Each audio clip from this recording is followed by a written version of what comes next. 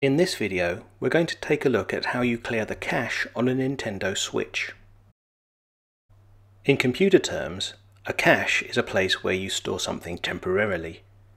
The idea of a cache is to store data like text, images, and media so that it can be displayed more quickly the next time it's needed. However, sometimes the data stored in a cache can become corrupted. This in turn can cause issues, particularly if you want to post screenshots to your social media websites. To clear the cache, we need to go to System Settings. Then within System Settings, we need to scroll down to System. Moving across to the System pane, we need to scroll all the way down to the bottom of the screen to Formatting Options.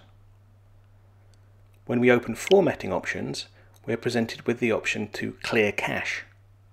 We need to select this option.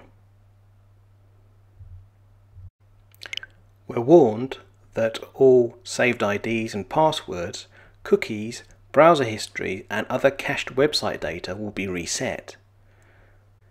As the data from the cache will be deleted when we click Reset, we're asked if we're sure we wish to continue.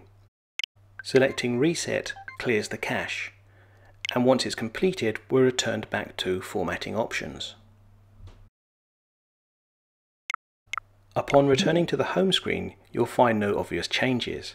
However, you will be prompted for your account ID and password if you wish to post screenshots to social media.